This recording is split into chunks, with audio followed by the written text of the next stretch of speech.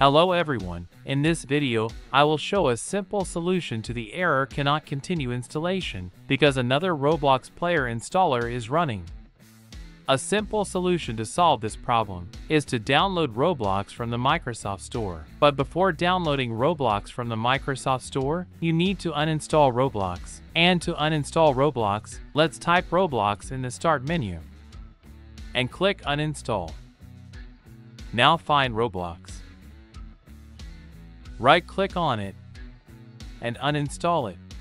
A warning will appear, and you will click on Yes to start uninstalling Roblox. After Roblox is uninstalled, we will be able to download Roblox from the Microsoft Store. And to download Roblox from the Microsoft Store, we will type Microsoft Store in the Start menu. And we will click on it to open.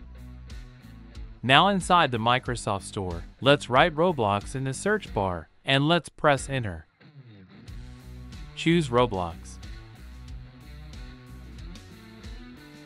And now to install Roblox, just click on the Install button, and after the installation is finished, you can play Roblox normally on your PC. I hope this solution helped you. Thank you very much for watching, and see you next time.